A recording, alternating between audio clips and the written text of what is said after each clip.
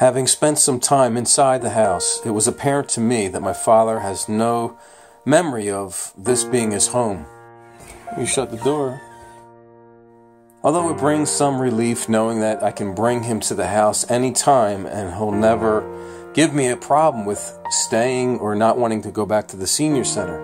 But at the same time, it's disappointing to know that he doesn't remember his own home, because it's a clear indication that he is descending deeper into the dementia.